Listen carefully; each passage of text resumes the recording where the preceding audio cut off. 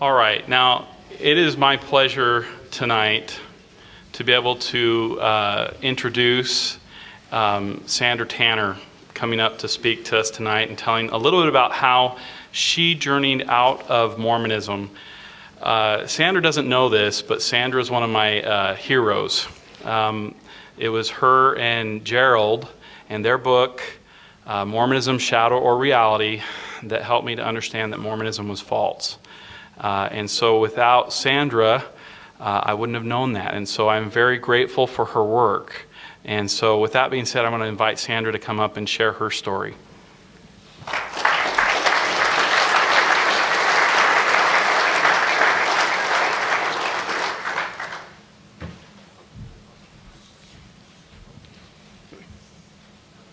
They got all kinds of stuff up here. That's okay. Man. Okay.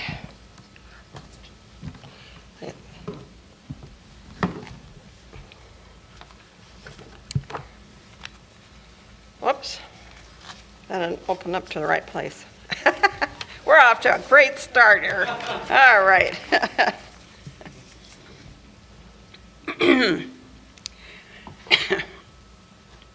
Okay, for those of you that don't know, Mormonism started in 1830. It was started by Joseph Smith, a young farm boy in western New York. And a few years after he had his movement going, another young man joined Mormonism by the name of Brigham Young. One thing you need to keep in mind is that Mormonism was a young person's movement. We think of it now as a bunch of old guys leading the LDS Church. We have to understand, when it started, it was like the hippie movement in my generation. It was the young people's rebellion against established churches. They were looking for something new, something different. They were looking for a restoration of the biblical Christianity. They felt the established churches had gone astray. And so Joseph Smith, as a young man in his 20s, founded Mormonism, and I believe wrote the Book of Mormon. And then a few years after he got it going, another young man, Brigham Young, joined. Brigham Young would later be appointed an apostle in this new church. When Joseph Smith picked his apostles, I think the average age was something like 27 out of all of the early church leaders. So, I mean, it really was a young people's movement. When Joseph Smith took the LDS Church to Nauvoo, Illinois, which, I mean, you could spend a year explaining how that all happened, but, and I'm not going to do that. Don't worry. He was secretly practicing polygamy and publicly lying about it. In fact, he was even lying to his own wife about it. He got his closest followers to go into this with him, and one of those was Brigham Young. And a number of the apostles started taking plural wives there in the 1840s, as well as Joseph Smith. Brigham Young is my great-great-grandfather. My mother's maiden name was Young. My family line goes Brigham Young and his legal wife, Mary Ann Angel, and then Brigham Young had a son, Brigham Young Jr. You have to understand, Brigham Young Jr. was one of 56 children, and I don't know how you remember that many names, because I have enough trouble keeping 3 kids' names straight, you know. My youngest daughter grew up thinking her name was Ape Teresa, because I'd start to say April, and then I'd realize, no, it's Teresa, you know, so I don't. So Brigham Young Jr. had plural wives as well, and one of his plural wives, Abigail Stevens, was my great-grandma. She was still alive when I was a young girl. Up until, let's see, I think she died when I was about 11. So I grew up knowing my great-grandma Young. And they had a son, Walter, who was my grandpa. I didn't know Walter. He had died before I was born, but I knew Walter's mother. Going to see Grandma Young was a journey into Mormon polygamous past, because she had wonderful stories of how God protects those that follow God's commands and don't bend to the laws of man. And so here Brigham Young Jr. had continued to practice polygamy after the Manifesto of the Mormons in 1890 announced that they were going to stop living polygamy at that time so that they could get back their church property. The government had confiscated all church funds, trying to force the Mormons to give up polygamy. And they also wanted statehood. And so in order to do that, the trade-off was they had to give up polygamy. Well, theoretically, they did that. However, the top leadership continued to live polygamy after the Manifesto. In fact, there's a book called Solemn Covenant that deals with the 1890s and shows that after the Manifesto, there were at least 100 to 200 plural marriages, new plural marriages, by top church leadership that went totally contrary to what the public was being told or what people thought was going on, which is what led up to the Reed-Smoot hearings in the 1904 time period when Senator Reed-Smoot, there was a Senate hearing whether to seat him as a senator from Utah because he was an apostle in the Mormon church. And it was kind of like the Kennedy hearings. I mean, it was a big, long hearing. And finally, the church was able to make it through that whole problem. But through that hearing, it became obvious that polygamy was still being practiced because different people came to the stand and told how that they had been married after the Manifesto or that someone in their family had been. So anyways, all of that is background to my story. My folks were married in the Salt Lake Temple and both came from very strong Mormon homes. When I was in grammar school, my mother quit wearing her garments. Now, the reason she gave for that, and I assume most of you know that when the Mormon goes through the temple, they have special undergarments that they wear. Back then, a woman's undergarment would have been a one-piece that went down to the knees, and it's kind of like short long johns. Well, the man's was one piece as well. That didn't change until, when was it, in the 70s or 80s when they went to a two-piece thing, which made it much easier for women to wear slacks. But my mom's excuse for quitting the garments was that she was going deaf and she wore a hearing aid. And back in the 1940s, hearing aid took great big, it was a big battery pack. You know, those old D batteries, big battery pack, you know. And she would strap this to her legs and have a wire that came up to a headset that went behind her ears for her to hear. And she said it was too hard to maneuver this apparatus with the one-piece garment. I suspect had she been devout enough, she could have found a way around that, but it made a good excuse to get rid of them. And my dad soon followed because there wasn't much point in him wearing the garment when she wasn't wearing it anymore.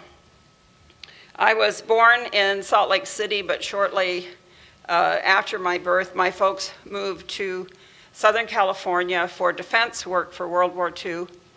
And so I was raised in California. I was raised in a minority situation.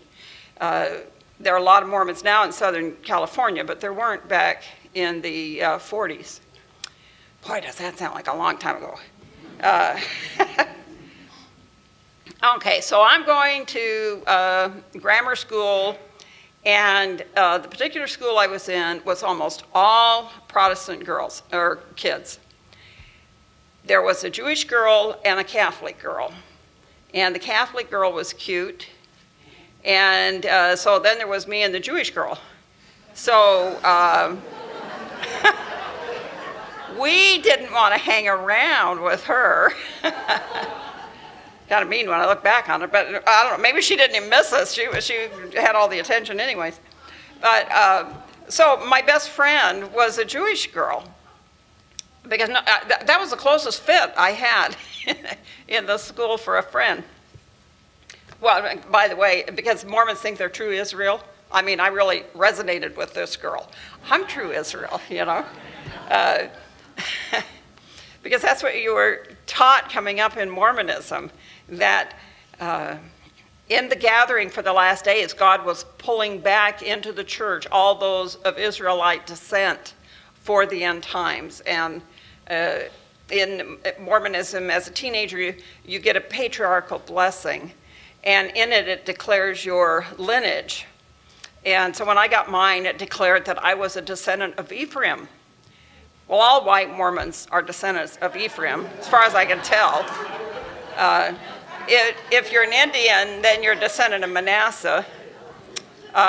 If they know you're Jewish, you'll probably be a descendant of Judah. I've met a few that had Benjamin or some other tribe listed, but generally speaking, a Mormon's patriarchal blessing will declare that they are the lineage of Ephraim. So to meet a Jewish girl was, you know, wow, we're on the same page, you know. Okay, so then I get into junior high, and there's in 8th grade, this little Christian girl comes up to me, and she says, Sandra, I understand that you're a Mormon. And I said, yes. And she says, tell me what the Mormons believe about God. Now, I'm assuming that she had a Christian home. Something must have been said at her church or her family. Someone must have told her that the Mormons were really screwy, you know.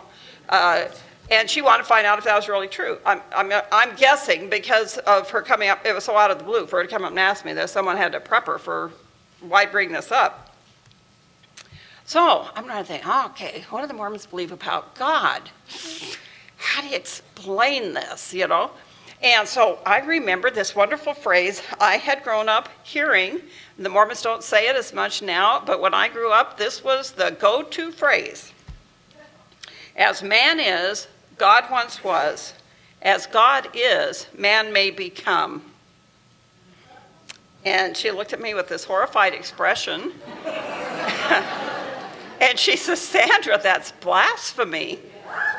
And walked away. and I'm standing there thinking, you know, around the back through my mind, oh, sounds good to me. You know. I had no clue why someone would be offended at that belief. Now, I do not give this as a suggestion how to witness to your Mormon friends. A little gentler might be good, you know, but she didn't give me any clue why it was blasphemy. Now, I think it would have helped if she would have said, Sandra, that's blasphemy. You need to read the book of Isaiah. Go home and read Isaiah 43, 10, and 11. See, that would have given me somewhere to go. But just to say that's blasphemy and walk away isn't real helpful. Now, God did use it, and this is the thing I want to encourage you with in talking to your Mormon friends. God does use those things we say to those around us, even though we may not have said them the best way. Someone else could have done it better. We may have forgot the verse, whatever. But I believe as you have opportunity as a Christian to honestly share with the Mormon, you have to trust that God's going to use what you say. And God used that because it bothered me. I did not take offense at her words because I knew she didn't say it to hurt me. She was just taken back by the concept. So I want to encourage you to say what you can to your Mormon friend, even if they don't listen. I don't know who this girl is.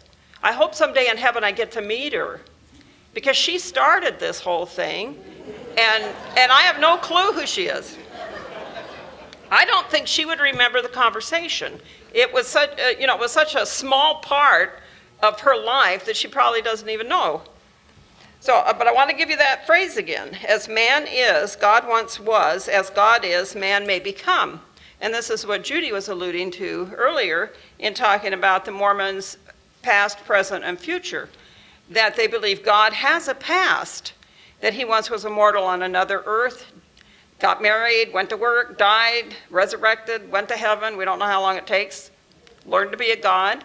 and eventually made the spirits for our world. But the Mormon hope is to do the same thing. When they die and go to heaven, they hope to eventually arrive at the state of becoming a god themselves. So it really is a blasphemous thought, but I just had no clue why. Okay, several things happened while I was in high school. Some Christian friends invited me to attend their youth meetings, and I went to some of those. And to give you a little insight into the Mormon mind, they had prayer at the start of the youth meeting where they would pray for different family requests. Okay, what this did for me as a Mormon was, I'm thinking, wow, even these guys believe in prayer. Because as a Mormon, I grew up thinking we were the only ones that were serious about our faith. All you other guys just went to church for show. Business contacts, impress people with your clothes, whatever. You know, so, yeah, I can't say that anymore. But we got so casual, you know. But in Mormonism, there is a sort of attitude of a superior position of knowledge and of having the gospel that the rest of you just don't quite measure up to. And so I liken it to a child coming out of Sunday school and saying to their parents, "Mommy, I love Jesus." And the parents pat the little kid on the head and say, "That's wonderful, dear." But they're thinking in their mind, now I hope they just grow up to understand all of the doctrines of Christianity and the Bible and all that, see. And so that's the Mormon's attitude towards you. When you talk about being a Christian, it's as though they spiritually are patting you on the head and saying, well, that's wonderful that you believe in prayer and you talk about Jesus. Now, if you just grow up and get the whole message, you're on the right path, but you aren't there yet, see. So, and that was, I mean, I was one of them. That was very much my attitude. Well, okay, so then the Jehovah's Witness, we had a couple living next door to us, and they started coming around, and so one summer I studied with them. Not that I was interested in joining, I was just curious to see what they were about, so I met with them. Well, then we started up in the fall in seminary, and we were studying Old Testament, and by now, my mother had started to have serious questions about Mormonism. I didn't know about this at the time, but she and my grandma and one of my aunts had read Fawn Brody's book, No Man Knows My History. And it had started them down a road of investigating early Mormonism, how it had changed through the years and those things. They started going to use bookstores and buying all the old Mormon books they could to make comparisons, and they started to see all sort of problems. But I didn't know this. And so in seminary, we get to the part where we're studying about Moses talked to the Lord face to face. Well, in Mormonism, Elohim and Jehovah are two different gods. They refer to Heavenly Father as Elohim, and Jehovah is Jesus. And so in their minds, that makes two gods. Well, if you look in the Old Testament, you'll see the words Lord God used together, and that's Jehovah Elohim, the Lord my God. But they divide them up into two gods. The Mormons, at least when I was going to seminary, used Moses talks to the Lord face to face to try to prove that God the Father had a physical body. Because of this idea he grew up on another planet, died, went to heaven, and finally got to be a God. He has a resurrected body. And so to prove that, they would use Moses talked to the Lord face to face, God must have a body. Okay, so my mom asked me one day, she says, well, how do they know that's Elohim and not Jehovah that Moses is talking to? See, remember, because they got them two different people here.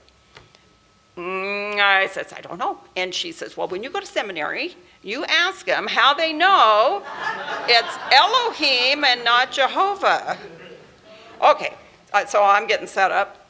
And so we get to seminary, you know. I have a question. How do we know that was Elohim and not Jehovah? And the teacher says, well, because the brethren have told us that. I said, well, how did the brethren know that? Well, because God told them. Yeah, but on what basis do you know this? You know, well, we prayed about it. And so it was this runaround thing of the brethren said, therefore it's true. Okay, so I knew I was at a point where I knew with my mom this was not going to cut it. She didn't trust Mormon sources anymore. You had to have the page number. You had to be able to establish this some way. So I thought, okay. So when I get home, Mom says, well, were you able to ask in seminary about Elohim and Jehovah? No, Mom. I mean, we went another direction in class. I didn't have time to deal with that. Sorry, no, and just brushed her off because I knew she wouldn't accept the answer because it was just a statement and there was no reason behind it. Okay, my brother was going to a Christian school. My folks overlooked the fact that it was a Christian school. He was going there because they put out a good education and he was short for his age. If he was in the public school, they would have moved him up a grade, and he was already shorter than the kids in his grade anyways.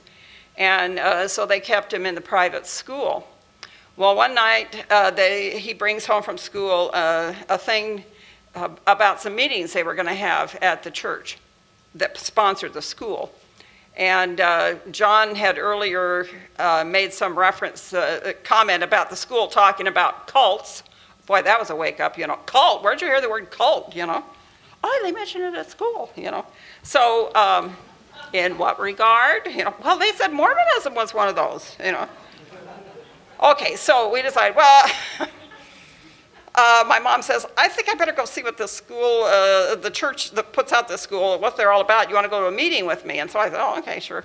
So we go off to this meeting, and big church, big congregation. There were people in that room, I'm sure, that had been praying for my family for years while my brother went to school there. And if they were sitting there thinking, oh, praise God, the McGees have come to the service and now they're going to hear the gospel, I didn't hear it. They could have said the entire service in Chinese. I did not understand it. And you will find this with a lot of times bringing your friends to a Christian church. They may be touched by the spirit of worship. They may be impressed with Bible verses, whatever that might touch them.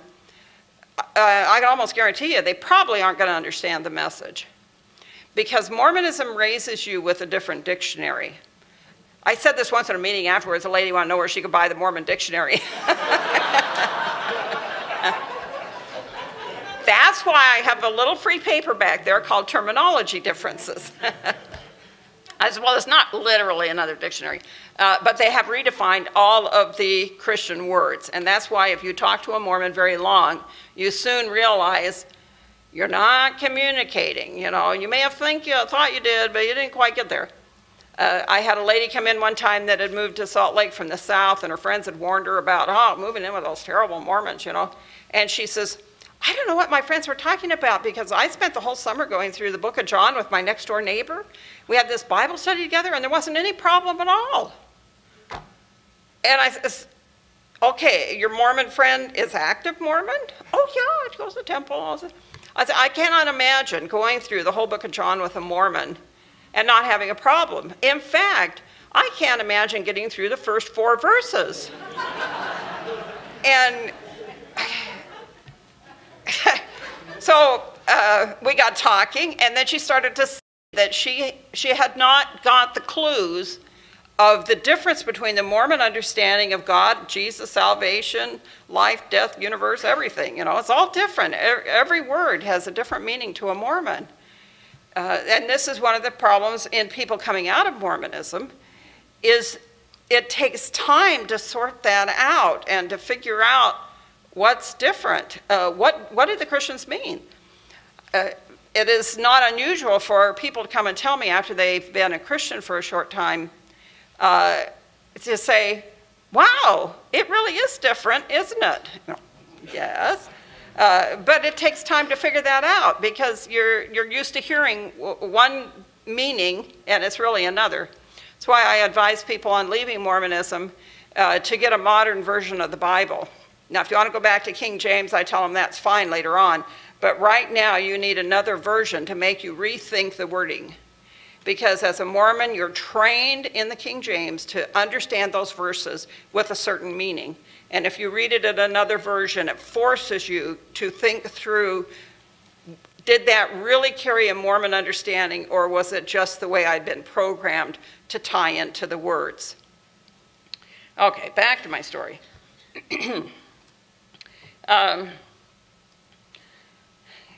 I went to the dedication of the LA Temple in 1956. I had a problem with that, so I can't imagine I'd ever done well with the actual ceremony, because the hallelujah shout was just about enough for me. We're all sitting in this big room. In a certain part of the ceremony, we all stand up and face the east, and we're told to bring hankies, and you stand up and you go, Hosanna, Hosanna, Hosanna. You know, and I thought, wow, what's this, you know? So I don't think I'd have been a good candidate for the temple ceremony, but anyways,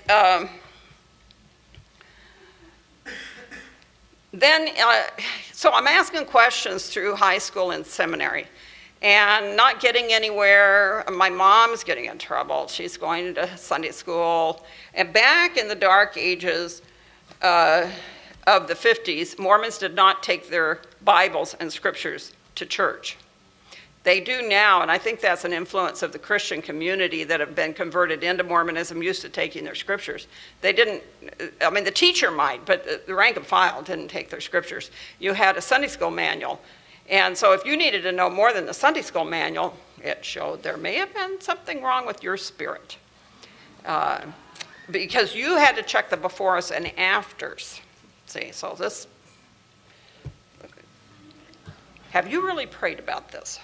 So my mom's going to Sunday school class asking questions, and finally, her and my aunt both, and finally this guy in class got so frustrated, he stood up and shook his finger at my mom and my aunt and said, only an adulterous nation seeks after a sign. And in essence, that means shut up, you know. So they quit going to that class, and they found out they had an investigators class in our ward, the missionaries who were stationed in ours. And so they had an investigators class. So my aunt and my mom start going to that. Well, they're asking all these questions, you know. And so finally the bishop tells them, you can't go to the investigators class. And my mom says, why? I'm investigating. I got a lot of questions, you know. And they say, it's for non-members. You're already a member. You can't go there. Well, they'd already got in trouble in gospel doctrine class. So they didn't want to go to, they had a genealogy class, I think, and they didn't want to go there. So I think that kind of put the kibosh on Sunday school for them. But I was faithful. I was going. I went to, they opened the church door. I was there. Okay, so then I graduated from seminary in the 11th grade and started Institute of Religion. First, which is their Mormons college religion classes. First year of Institute, where I was just taking night classes, I just found it interesting and didn't have any particular problems. But the second year of Institute, different things, I don't even remember what the course was that year, but different things started coming up that would bring up things my mom had brought up. And so I started asking questions. Well, what about that? Well, just how does that work out? Well, how did you know that? You know, and how do you put that together? So finally the teacher says, Sandra, I need to talk to you after class. So I stayed after class, and he says, we have a girl investigating the church that comes to the class, and you're disturbing her with your questions. So you got to quit asking them. And I'm sitting there thinking, wow, this, you know, my seminary teacher, she was a nice lady, but she was just a second grade teacher. And so, you know, I can understand that she wouldn't want me to bring this stuff up, but this guy's trained at BYU. So if you don't ask it here, where would you ask it? You know, zip. Well, it was at this point that God kind of jerked me up out of the Mormon world. My grandma, who had been down visiting us, asked me if I would go back with her on the bus as she went back to Salt Lake. I had a boyfriend at BYU, and I thought, great, I'll have a chance to remind him what I look like, because I'm afraid he's looking at the girls up there, you know. And he was, see, so. So I got up there, and we ended up breaking up. But my grandma's going through her mail, and she has this note about some kind of meeting. And she says, "Will you take me to this meeting?" And I says, "Well, what kind of meeting is it, Grandma?" And she says, "Well, it's sort of like a Mormon fireside." Now, you'd have to know my grandma to realize how quick you would pick up on the word sorta.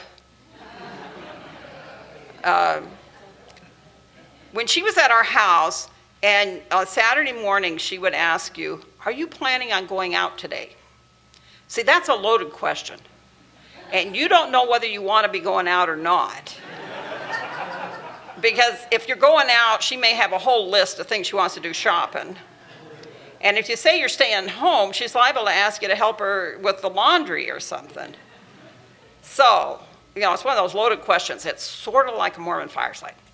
All right, right off, this is not a Mormon fireside. Whatever it is, that's not what it is. And I couldn't get her to go tell me anything more, but I thought, okay, I'll take you to the meeting. Well, we drive across Salt Lake. I go up and I knock on this door, and this nice-looking young man answers by the name of Gerald Tanner. And the meeting looked a lot more interesting. Wow. Okay, so I go into, and poor Gerald's mother, she was so distraught that her son was having this semi-apostate meeting in her basement. She'd taken Gerald's two younger sisters out to the movie that night so they wouldn't be around to hear any of the apostasy that was going on. So I have to give you a little backup on Gerald. Gerald and I are both from fifth-generation Mormon homes.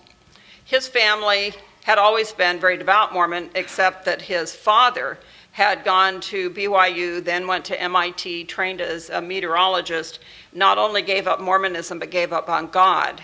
And so Gerald grew up in a home where the father ridiculed religion, and the mother tried to bring her kids up to be good Mormons in that kind of an environment. Well, when Gerald was a teen, he started rebelling and found some Mormon kids that wanted to rebel with him. And so instead of going to priesthood meeting, they'd go out behind the ward house and smoke. And so this was all Mormon kids. It wasn't like he was seeking out non-Mormon friends. I mean, in Utah, there's a lot of Jack Mormons or not practicing Mormons, and you'll find a lot of them really, really still believe it. It doesn't matter, I had a friend that argued with somebody in a bar about Mormonism and got his nose broke. And I said, hey, there's nothing worse than arguing with a drunk Mormon, So, anyways, so Gerald gets to the ripe old age of 18, and the bishop's making little references of getting time for that mission, Back in the Dark Ages, they used to send kids on missions to reform them. And that's why in recent years we've heard a lot more sermons from the church leaders about send us quality missionaries, because all the parents thought this was the cure, My kids chasing around with girls and drinking and smoking, or what? Well, send them on a mission and straighten them out, as a teenager, I'd see different ones of my friends called on mission, and I'd gasp. Who? Are you sure we're talking about the same fellow? Anyways, so it's time for Gerald's mission. And he thinks, wow, I need to pay a little more attention and check this thing out a little more. So he decides he'll read the Book of Mormon. And he reads it through and says, well, yeah, that sounds good. He can believe the Book of Mormon. And then he read the Encyclopedia Britannica article on Mormonism, and it mentioned there were break-off groups of Mormons. Well, he didn't know there were any other kinds, any splinter groups or anything. And he read about the reorganized church. So he goes to his mom and asks about this. And his mom is horrified. Oh, we don't ever talk about those other guys. They're all apostates. They're evil. They teach falsehoods. And so now he's curious. Like any rebellious teen, being told he shouldn't look into these things, he looked in the phone book and found out there was a reorganized church in Salt Lake. So he went over to visit and talk with the pastor. And the pastor was so excited because he hadn't had a young guy come in from the Mormon church interested in the truth. And so he started telling Gerald everything that was wrong with Utah Mormonism and why he needed to scrap that and go back to the real Mormon church, the reorganized LDS church headquartered in Independence, Missouri. He started telling Gerald about how Brigham Young invented polygamy. Joseph Smith never lived that. He didn't teach that.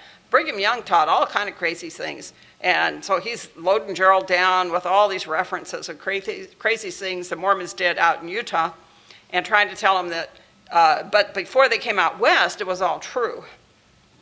Well, Gerald met another man at the Reorganized Church that was also studying church history, and he started sharing with Gerald what he knew about early Mormon history, and told him, well, there's a number of different groups that claim Joseph as their prophet that have different belief structures, and he started telling him about different ones. So Gerald made a trip in his jalopy. It must have scared his folks to death, and drove out to Independence, Missouri. He didn't know anybody there. He just drives out and visits the different splinter groups. Now, he wasn't interested in the polygamous groups that were in Salt Lake. I mean, there were those in Salt Lake, but he was looking for these earlier ones that might be the true beginnings of Mormonism. And in the process of visiting these different churches, he runs across one little group that believed the Bible and the Book of Mormon and nothing else. They had decided and seen that Joseph Smith had changed his doctrines, changed his revelations, and that if you took just the Bible and the Book of Mormon, you would find out about Christ, but you need to get rid of the other stuff. Everything after the Book of Mormon was scrap. So Gerald falls in with this group and starts studying with them. So this meeting I'm at, this is what's going on. He's telling everyone about what he's been finding out. Scrap Brigham Young. In fact, scrap Joseph Smith as far as the Mormon Church is concerned. That's all nonsense. Just go back to the Bible and Book of Mormon and just follow Jesus, and that's where the whole thing's at. Okay, now remember, Gerald was cute. So this is the operative word here. So after the meeting, every good Mormon girl knows how to zero in on a guy. So I go up and I said, oh, that was so interesting. Why don't you go over to my grandma's and tell me some more? And so he comes over to my grandma's and he's got all these books with him. And I thought, well, we're really going to talk religion all night, you know, which we did. And, it really ruins your ego. But anyways,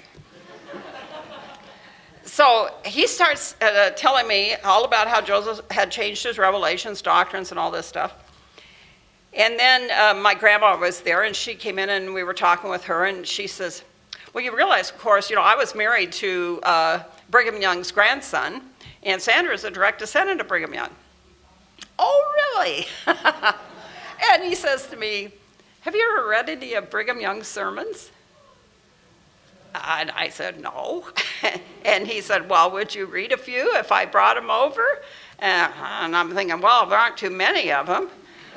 And so he comes over with several volumes of the Journal of Discourses. And he has these little tabs in them, And he says, these are Brigham Young's most famous sermons. So I don't expect you to read the whole book. Just as a descendant, you owe it to yourself to read his most famous sermons. Well, that sounds like pretty fair.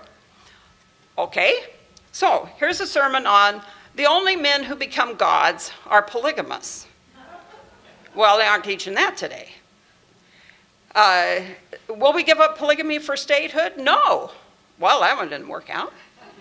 And then another sermon, will the Civil War free the slave? No. Well, that didn't work out either. And Adam is our father and our God. I thought, wow, okay, you don't hear that in Sunday school today. But the thing that really hit me was when he got to Brigham Young's blood atonement doctrine. Now, in Mormonism, blood atonement is not about Christ's atonement. It's about your personal atonement. If you went through the temple and then did certain sins, that your own blood would have to be shed in order for you to have an atonement for your sin. So, I can tell you the exact sermon that finished Mormonism for me, and this is it.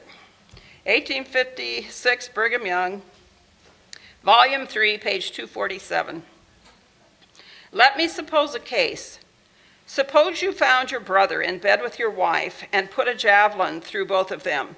You would be justified, and they would atone for their sins and be received into the kingdom of God.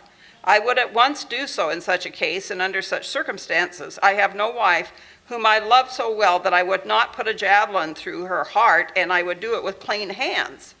Further, same sermon, there is not a man or woman who violates their covenants made with their God that will not be required to pay the debt. The blood of Christ will never wipe that out. Your own blood must atone for it. Okay. There is no way that can hit you like it did me, because I was raised to think Brigham Young practically walked on water. I grew up with stories of how Salt Lake was divinely revealed. All the streets are laid out because Brigham saw it in a vision. The tabernacle was built because he saw it in a vision. The temple was drawn up the way it is because he saw it in a vision. Everything at Salt Lake is the work of this man of God.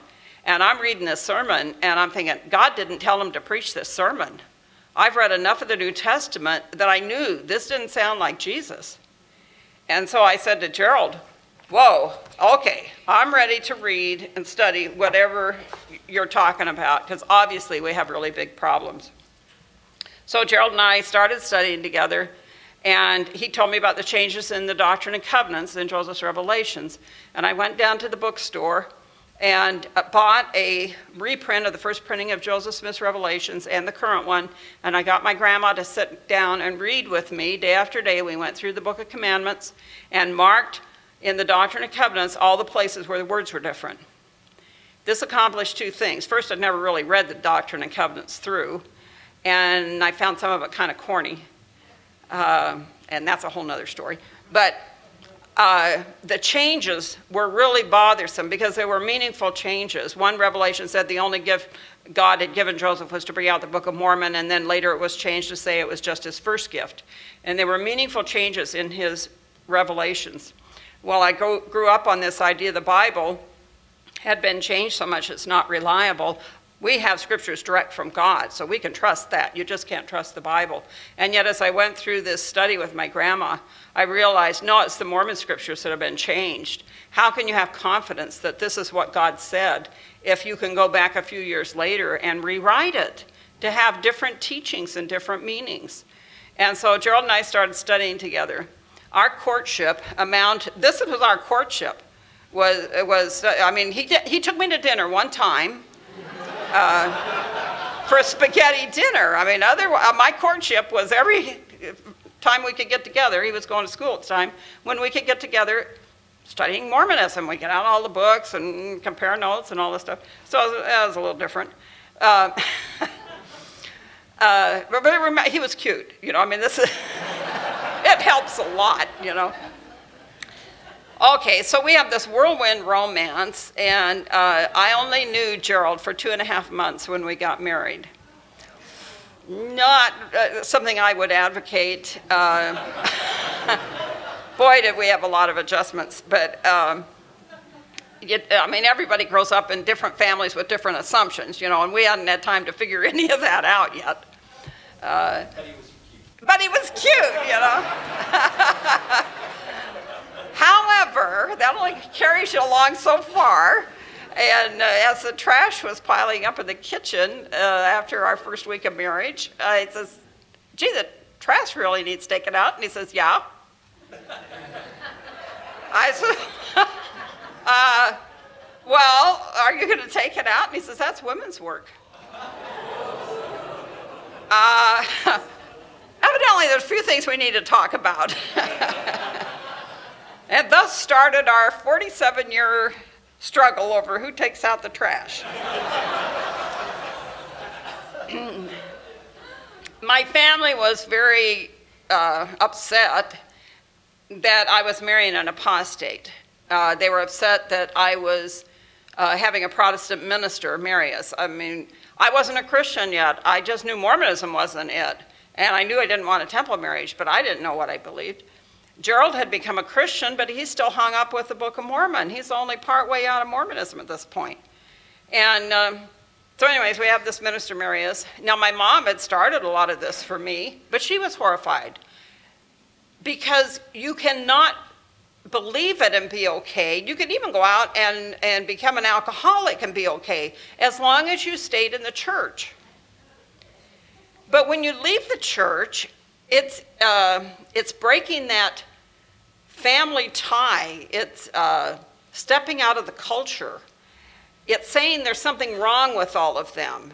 And because you had to leave that for something that was true, it's an indication that what they believe is false. And so it just raised all kind of problems with the families over this. Even though I was trying to be very careful what I said, just the fact that I was married an apostate was enough to cause all kind of problems. So after we got married, we started visiting around different Christian churches. We lived down in Southern California the first year of our marriage. And ministers would come over and meet with us after we visited their church, and they'd find out that we used to be Mormons. And, oh, that's really great, you know. And then we'd say, no, we still believe the Book of Mormon. And they'd just be like, what? And they wouldn't know what to say or do, because at that time there were no ministers in our area that knew anything about Mormonism other than it wasn't real Christianity, but they couldn't talk to us about it. Okay, so after we've been married a few months, I'm listening to Christian radio one day, and this minister comes on, and he's preaching from 1 John chapter 4. Herein is love, not that we love God, but that he loved us and gave his son as a propitiation for our sins. And as he preached on that chapter, it was like turning a telescope. And all the things I'd heard at these churches, all the things Gerald had been trying to talk to me about God and Christ and salvation, all came into focus as this man explained, we love God because he first loved us. And I mean, wow, coming from a Mormon perspective, Heavenly Father, I'm part of the family of God, I'm a God in embryo, I'm this good person that's just striving to do better. And as I listened to him, I realized, no, I'm a sinner. I've fallen short. I have nothing to boast of in myself before God. And so as I'm listening to him, I realize, wow, it really is something that God loved me first. He loved me while I was still a sinner. And as I got a hold of that, I gave my heart to Christ. But I still had that Book of Mormon. Okay, so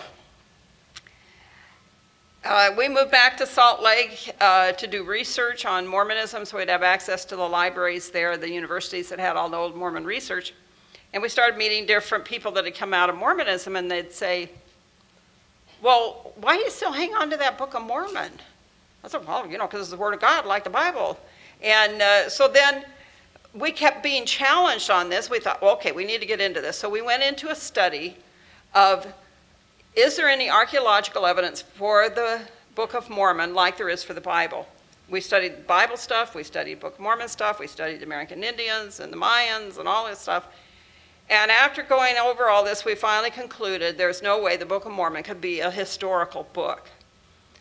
And so through different situations, Gerald and I both at approximately the same time concluded that the Book of Mormon was not true. And we had to set it aside and just go with the Bible alone. And then it made it a little easier to find a church home, too. But the day I sat in my front room and accepted Christ listening to that radio station, the problem I had was, what does it mean to have accepted Christ? What should I believe now that I didn't believe 10 minutes ago? I didn't know. There was no one there to talk to me about this. I just knew I wanted Christ, but I didn't know what went with that package. And it took a time to work that through. And so as you minister to Mormon people, there is a transition for some that takes longer than for others. Everyone doesn't move at the same pace. Everyone doesn't see all the falsehood at once.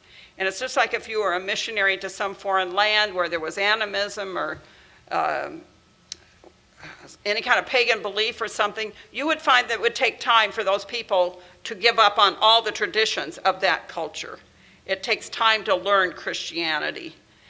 And so we were working through this, but it took us a couple of years after becoming Christians to give up the Book of Mormon. Through that all, our families and friends were all saying, well, you can be a Christian and be a Mormon. What's the big deal? Why leave, you know? No, it's not the same. So that's how we got into writing and printing. it was first for our families to tell them why we couldn't believe Mormonism anymore. And we'd give them some references on something, and like Adam God or plural marriage or something, and they'd say, oh, well, that's just 2 statements by Brigham Young. What difference does that make, you know? Okay, I'll get you 20. Is that sufficient, you know?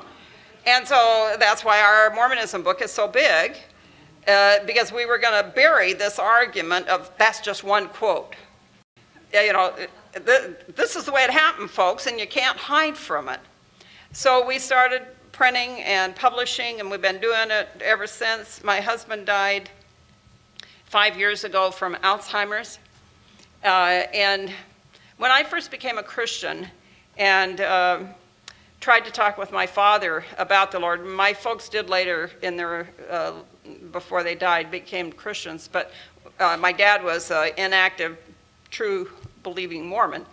And so I would talk to him about the Lord, and I was telling him how Christ is sufficient for everything. All your needs, you don't need to worry about family, job, or whatever. You know, just you trust the Lord, and He'll see you through that. Whatever comes into your life, He's sufficient. You don't need priesthood and temple and all this other stuff.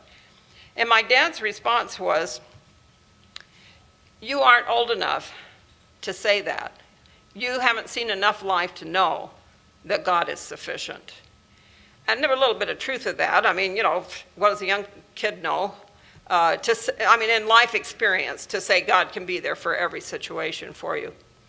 Okay, well, after all these years, I can say after taking care of Gerald through the years of Alzheimer's, which got very hard. The last year, Gerald was in diapers, had to be hand-fed. It was a very hard time. But I can tell you, God was there. God took us through. Gerald was the sweetest person in the world to take care of. So if my father were alive today, I could tell him, now I can say, God really is sufficient. He can take you through whatever is in your future. He is trustworthy. It doesn't mean we won't have the problems, but God gives us sufficient to go through whatever is ahead of us. And I just thank God for His grace that He poured out on me when I didn't even know I needed Him. I wasn't really even looking for Him. And God just pulled me out of California and dropped me on Gerald's doorstep. So, you know, you have to trust that God is working in your family and friends' lives. We may not always see it, but we have to trust that He is working, and those prayers and things that we are saying for them will have an effect. Just like people that prayed for my family, I'm sure, when my brother was in that little Christian school. I'm sure people prayed for us then. And years later, my folks did come to faith in Christ. My sister did. My brother hasn't yet. Gerald's 2 younger sisters came to faith in Christ. His older sister died buried in her Mormon temple clothing. But we've had a lot of aunts and uncles, a lot of cousins that have come out and become Christians. And we just praise God that by His grace we are saved. Thank you.